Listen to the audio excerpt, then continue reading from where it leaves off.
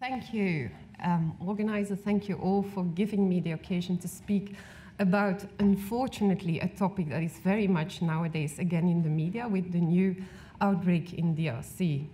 I'll speak about survival of pregnant women in the West Africa Ebola outbreak. So, historically, pregnancy and Ebola looked like a palliative disease for the mother. There's 90% mortality out of the two large studies being described in the literature, one from 40 years ago and one from 20 years ago. Also, the mortality for the fetus and for the baby, because some babies were born alive, is 100%. 15 babies were historically born alive, but all died within 21 days of presumably Ebola. So what we wanted to know in the West Africa outbreak, first of all, what is the maternal and the neonatal survival of Ebola viral disease?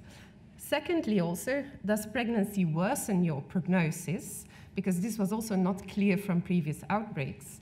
And thirdly, what is the potential infectiousness of amniotic fluid or products of conception after birth?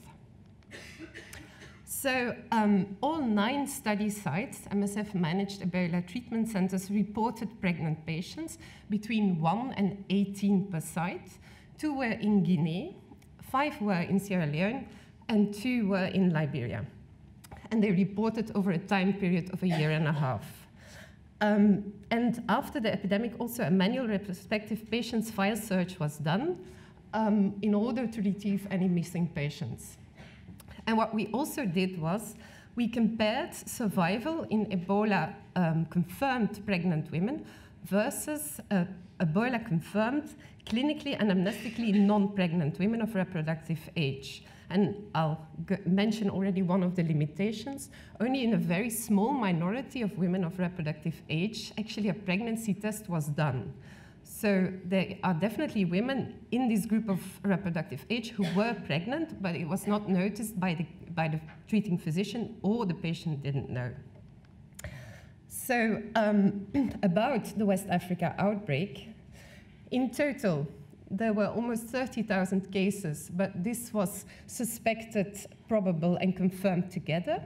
So the confirmed were 15,227, and MSF treated almost 1/3 of all the confirmed patients, almost 5,000. And of those 5,000, 4,000 files were available for analysis, 80% of files. Of those 4,000 patients, 77 women were confirmed pregnant, or clinically, or a pregnancy test done. And we compared them with a group of 1,204 women of reproductive age who were clinically and amnestically non-pregnant, and in a small minority was also a pregnancy test done.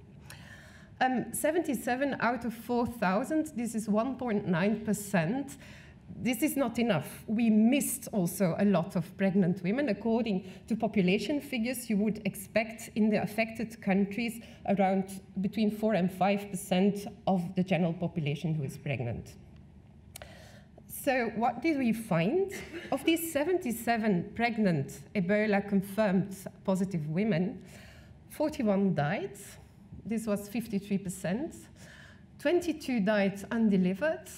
18 delivered or miscarriage before death, and of 1 that we don't know if the patient delivered or miscarriage before death. 36 of them survived. This is almost 47%.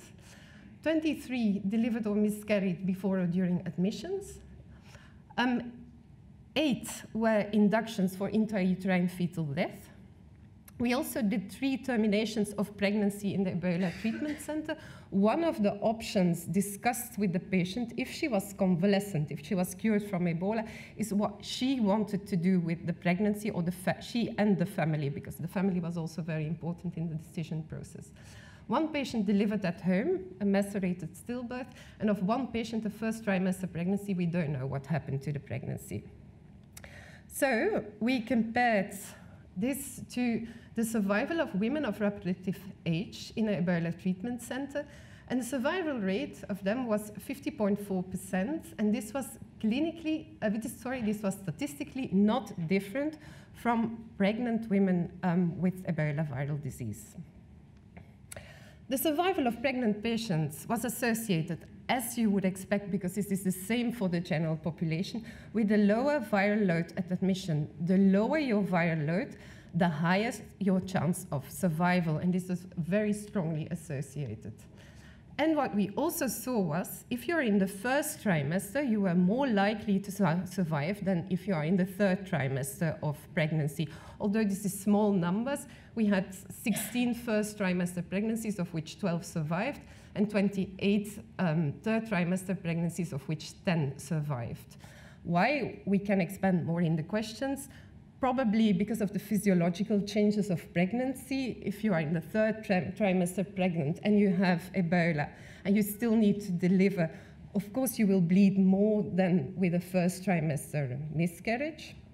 And it might also be that because we did do, at the end of the epidemic, pregnancy testing of women of reproductive age, but we usually did it when the patient was already recovering. So it might be for the first trimester pregnancies that were picked up with a pregnancy test that we sort of had a survival testing bias.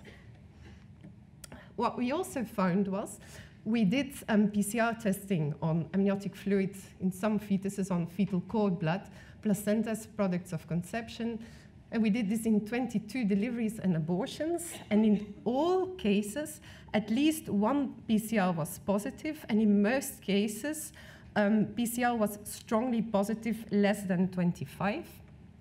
And this also between 0, the patient still was Ebola positive, until 32 days after negativation of the maternal blood PCR. So the patient had already recovered more than a month from Ebola, but still the amniotic fluid remained PCR positive. We had one baby born in Gekedou, Guinea, who lived for 2 days and who died of, unfortunately, Ebola. The baby had a PCR of 26 at birth, was clinically well, but deteriorated fast and died 2 days later with a PCR, with a CT value of 13.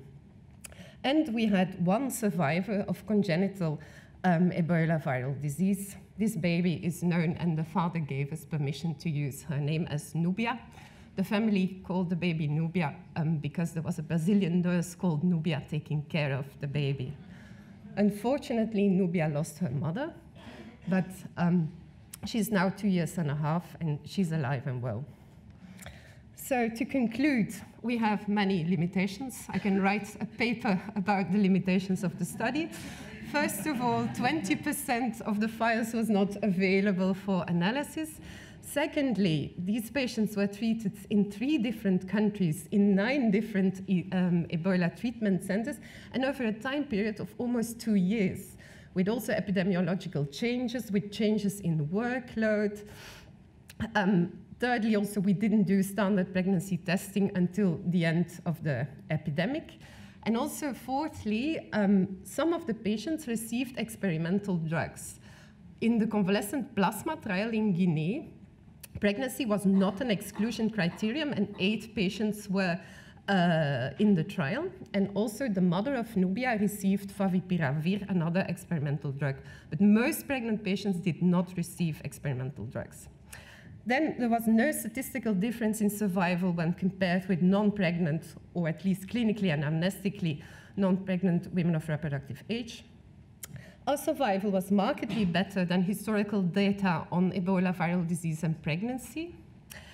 And we found, and this is also new information of the West Africa epidemic, that also amniotic fluid remains persistent CT positive after convalescence of the mother. The same is very well known in male survivors, that their semen remains a long time positive. We found up till 32 days.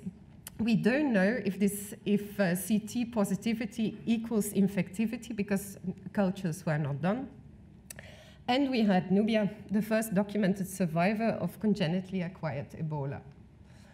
From this study, 4 operational recommendations came out, and these recommendations, unfortunately for the Congolese population, we will try to put in place. First of all, we want standard pregnancy testing at admission for all women of reproductive age, both for themselves and their families, that they know they are pregnant, as also If they are discharged and the products of conception are still PCR positive, it might be a risk for the person doing the delivery or if she miscarries at home. Secondly, all pregnant Ebola positive or convalescent patients should deliver inside the Ebola treatment center, awaiting more research on infectivity. Thirdly, we should foresee a private maternity space in the Ebola treatment center, if possible, for the mother, and also to have a box for a potentially alive neonate. We had a baby surviving. And also the management of patients with ongoing pregnancies after convalescence of the mother in an Ebola treatment center remains a challenge. I cannot give a black or white answer what to do with the pregnancy. Involvement of the patient, what she wants to do, what the family wants to do, and a very good discussion is needed. And then to conclude, I would like to show this picture. This is Nubia. At 7 months, I like to thank Armand Sprecher because I took the picture from him. And I like to thank everybody who cared for the patients and who reported data during the epidemic. Thank you, and I'd like to thank the 3 ministries of health of the affected countries. Thank you.